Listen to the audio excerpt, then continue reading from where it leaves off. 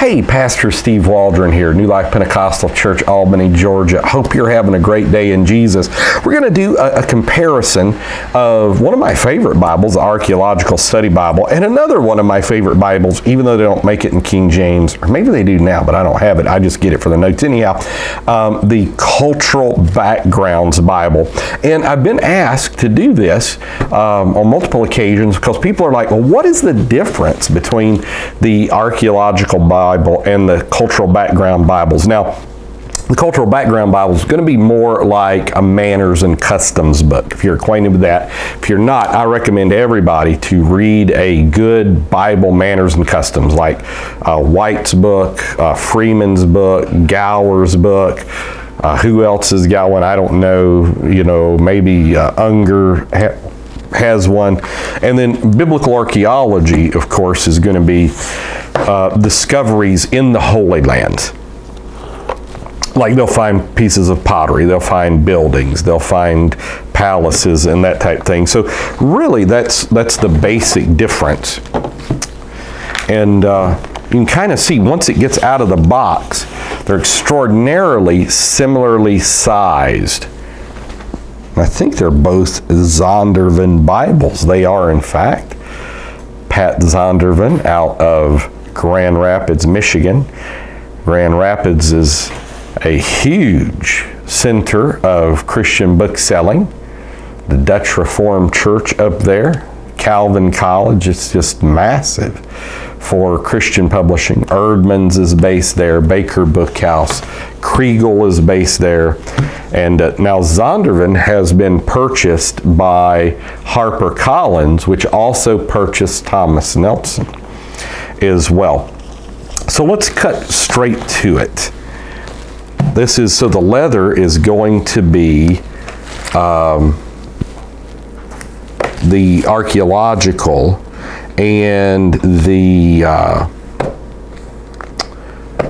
hardback is going to be the Cultural Backgrounds. I'm just going to see, I was going to see if I can get something similar, like a very similar passage, and let you just see what's going on. I tell you what, I'm going to do it like this. So this is the Cultural Backgrounds.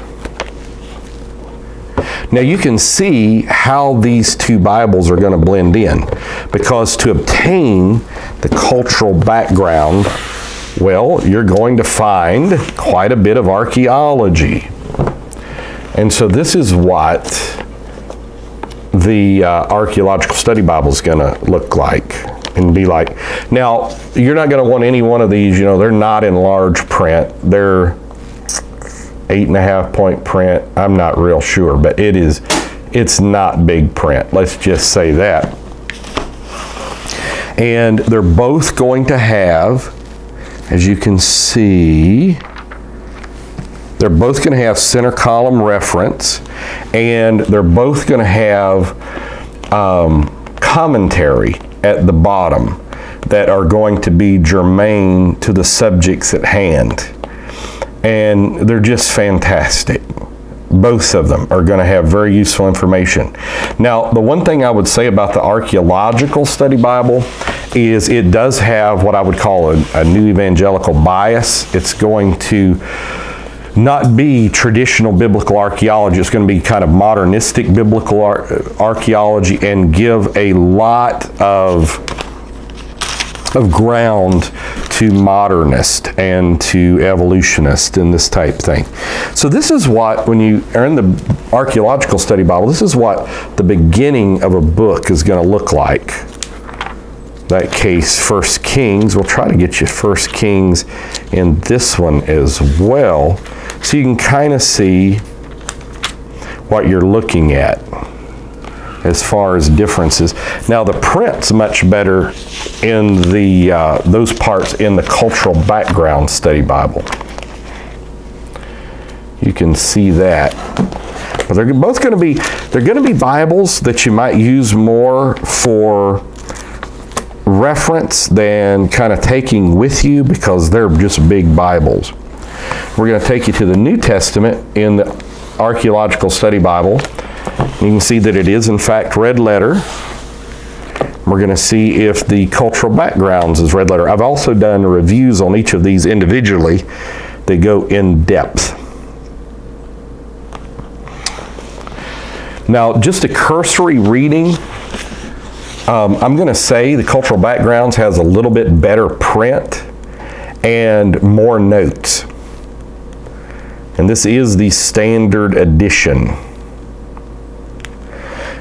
Now, what I'm going to do now is just let you take a look at some of the illustrations. First, I'm going to show you. They really did a good job here because it's glossy hardback. You don't find that a lot in books with or Bibles with slip covers. A lot of times it's just, you know, doesn't look real good. This one is actually glossy. Now, a lot of people go ahead and take the slip cover off because it gets beat up over the course of time. And if you're buying these used off of eBay, you know, thrift books, all this, Goodwill, the slip cover really adds nothing of substantive value, everything that you want on the inside. So let me just let you take a look at some of the highlights of, say, the Cultural Background Study Bible. You'll be able to see, you know, they just do really good job there. And then of the Archaeological Study Bible, we're going to do a few of these.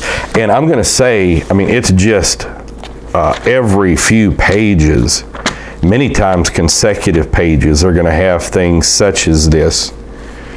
Like, this is real good on David's family tree, ivory and gold anointing horn found at Megiddo. So, you know, there's going to be just a lot of cross-pollination there as far as archaeology and cultural backgrounds. Now, which one would I personally like? You know, that's tough to tell. Probably the cultural backgrounds, believe it or not.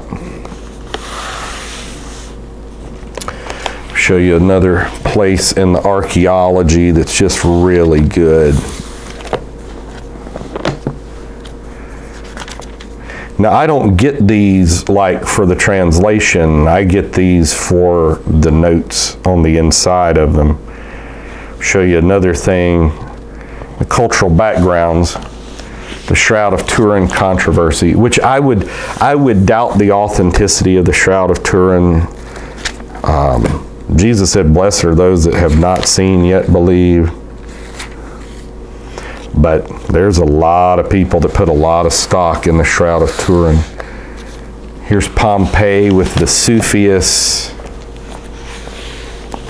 And they really did a good job on the archaeological. The color scheme, it's got like a reddish gold in it. I'll show you something else here in the cultural backgrounds.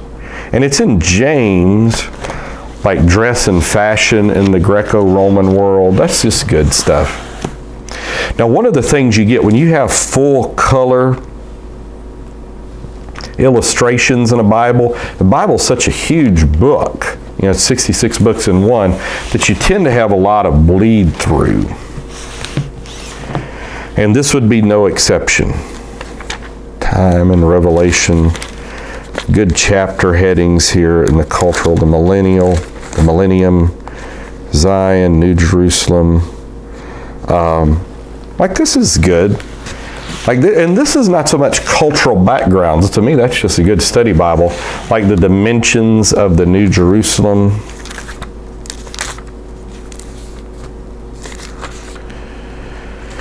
And so there's going to be in the archaeological a glossary, which is good. I mean, this would be like a great freshman course in archaeology.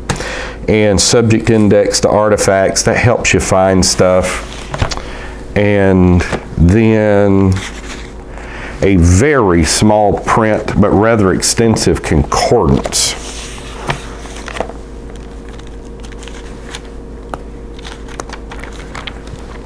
And this is also going to have an index to articles in alphabetical order. The concordance is set up maybe a little better, and I do like the dual color scheme in the cultural backgrounds. But it does seem like the archaeological is more extensive. I'll show you some of the maps. This is a 2-page map. Appreciate Sister Fran zooming in and out there.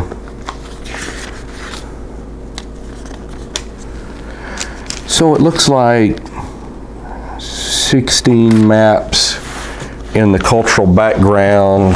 Let's see what we've got in the archaeological. They're both going to be like real big Bibles. And what happens if you make them any smaller, the print gets smaller and it just becomes very difficult to read. And this has 14 maps. We'll do a measuring here.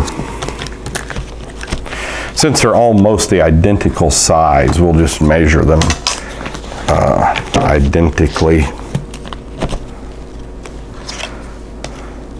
So, right at 9.5 inches tall, which that's not so bad. 9.5 inches tall is not so bad. And then,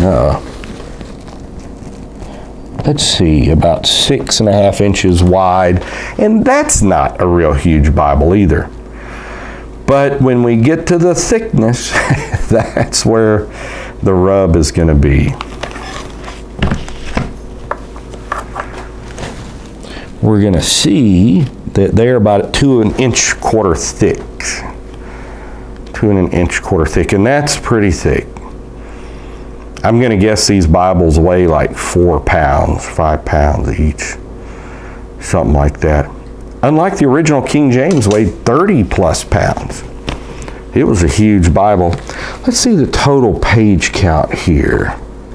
If we can get it. We can to a certain point.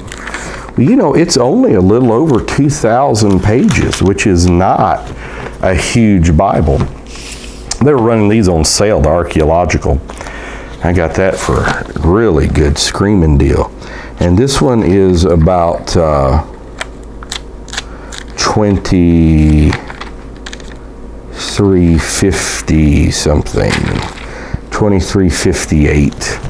So the Cultural Background Study Bible and the Archaeology Study Bible, Archaeological I should say, both by Zondervan, both really good study Bibles.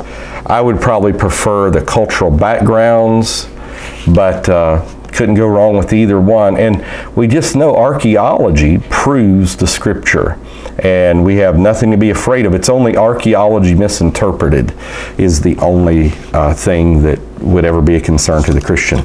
So God bless. I'll talk with you later in Jesus' name.